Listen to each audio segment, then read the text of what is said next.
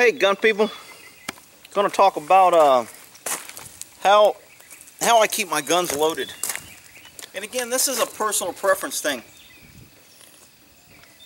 This isn't written in stone. A lot of people are gonna maybe disagree.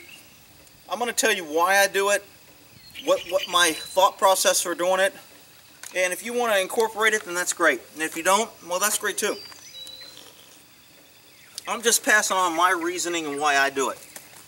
So, any of my ARs that I keep loaded, I always have a magazine with ammo in it.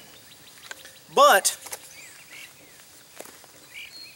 I always keep them on fire and the trigger is depressed. Okay, by keeping the trigger, when I say the trigger is already depressed, if you cock this, that's the only way I can get this gun to go on safe. It has to be cocked. So the trigger is in the cocked position and there's tension on that trigger. I don't like leaving my triggers in a cocked position. 1911 is different because they're designed to be carried locked and cocked is the term. And they're designed for the hammer to be back. It's got a flat spring.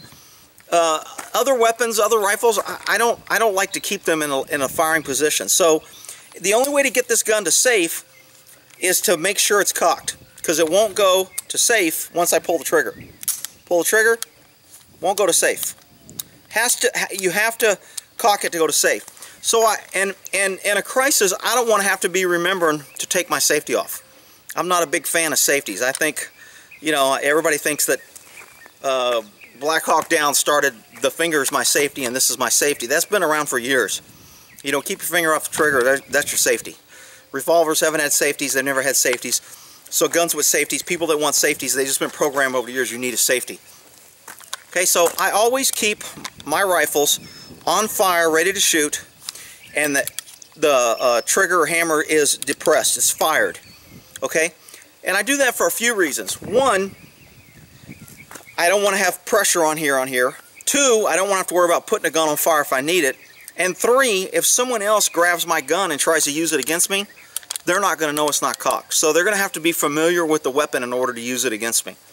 So, of course, they watch my video, they'll know, but that's a different story. So you have I have my ammo in here, and I always keep a full magazine, or not quite full. I take out a few because I don't think I need 30 rounds, but I just take out a few so the spring's not completely compressed. Some people say it doesn't matter, it doesn't hurt it. I mean, in the military we carried them always compressed forever and never had problems. So, so I keep, this is the way, if you find my gun right now, hammer's depressed. I know if you squeeze the trigger it can't go off. Okay, there's no bullet in the chamber and it's on fire. This is how I keep my ARs, or any rifle actually, with a safety. Shotguns, same way. I've got bullets in it, but I would have to rack around in order to fire it. But it's on fire and the trigger is depressed. So to put this gun into action, all I have to do is get around in the chamber. So when I pick this gun up, now I wouldn't carry, if I was out on patrol and I was carrying this gun, I would have a round in the chamber. And depending on if I was patrolling or looking for somebody as a cop or in the military, depending on whether I'm in a hostile area or we're just moving from one point to the other and we're somewhat secure, would depend on whether or not my gun was on safe for fire. If I had a field of fire and I'm walking and I'm on this side, the people on this side got their guns this way, well then our guns are in a field of fire, my gun's going to be on safe, my finger's going to, or on fire, and my finger's going to be out the trigger. Because if we get in a hostile situation, all I want to do is have to pull the trigger. So again, that's how I carry the gun. So when I pick this gun up, if I pick this gun either out of my car or have one around the house or whatever, when I pick up my ARs, I know I have to jack around to get it into action. That put a round in the chamber. Now it's on fire. It's ready to shoot. All I have to do is pull the trigger. Okay, so that's how I get my. Do a visual check there, squeeze that trigger. I know it's safe, gun's pointed in the right direction. Take my magazine back in there, put it in, and now my gun's ready to go back, either in the car, in the house, wherever I want to keep it. Won't go on safe, will not go on safe. I always know. So when somebody else were to pick up this gun, let's say they found my gun or we got in a fight over my gun before I chambered around. I mean, I'm chambering around when I'm ready to engage. But if somebody tried to take this gun or fight me, if they got it, I would know, unless they chamber around, they can't use this gun against me. That's going to give me time to draw my pistol and engage, or to attack them and retake my gun.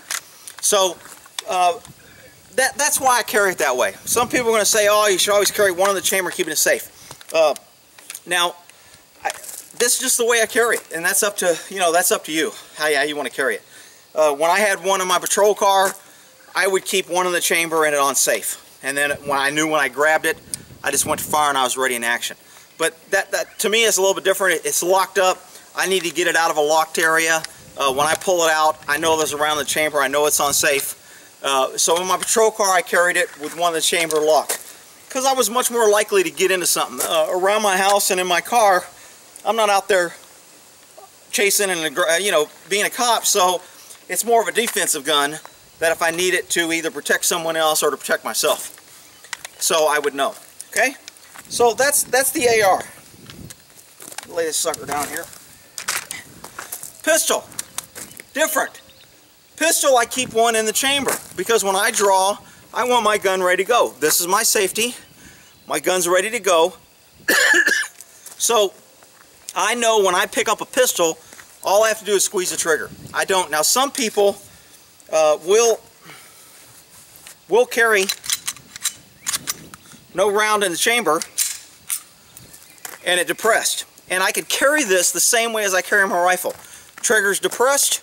There's not a round in the chamber. There's no safety on this, but if the gun had a safety, I could put my mag in there, leave it on fire, and this gun would not shoot or be ready to shoot. And if somebody took it, they would go like this. So unless they knew to rack around and get the gun in the battery and put around the chamber, they wouldn't know that they need to do that in order to get this gun into action. So that would give me time to think, to react, to grab the gun. I know they have to do that. Maybe to go for my backup gun, to push them away while they're looking at the gun saying, why ain't this thing firing? I can push them away, go for my ankle or backup gun, and then engage them.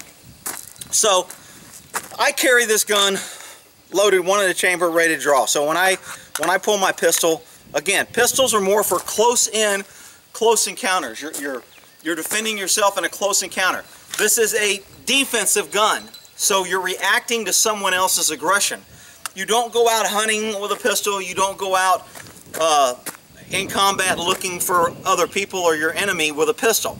You go with a rifle. You want some distance. You want the ability to engage them at a distance. You want better accuracy, longer range, more power, all the benefits that come with a rifle. That's why a rifle is an offensive weapon.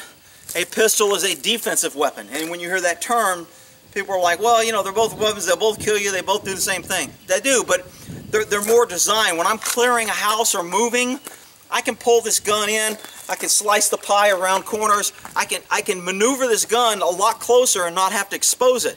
Whereas a rifle is sticking way out here, I would never clear a house like this, walking into buildings and keeping this gun way out in front of me. It's too easy for somebody to grab or take away from me. So I would be adjusting, moving in, slicing the pie, coming around, doing things that would keep that gun from exposing or breaking the barrier first. With a rifle, that's very difficult to do.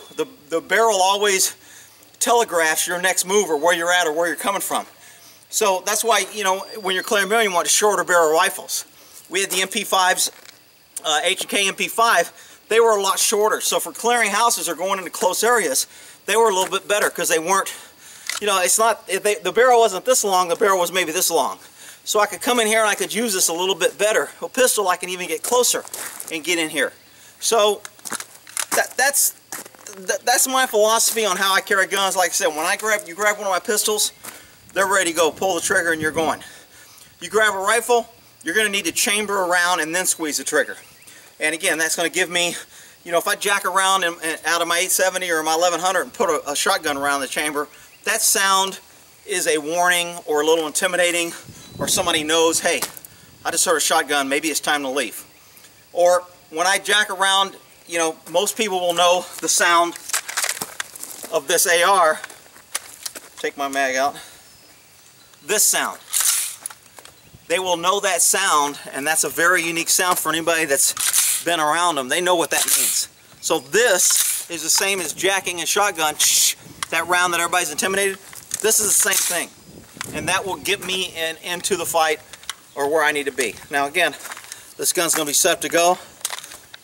I know there's no mag, but I'm going to visually check. Nothing in the chamber. Squeeze the trigger, point it in a safe direction. Now it's on fire, it won't go to safe. I'll put my magazine back in, and this gun is good to go, ready for me to put wherever I need to put it when I grab it and need it for whatever I need it for. Alright, so that's the way I carry it. That's why I carry it that way. Agree or disagree, you can put comments. You know, I'd like to hear how other people do it and why they don't like this or why they agree with this. That'll be great. Alright, we'll end that there.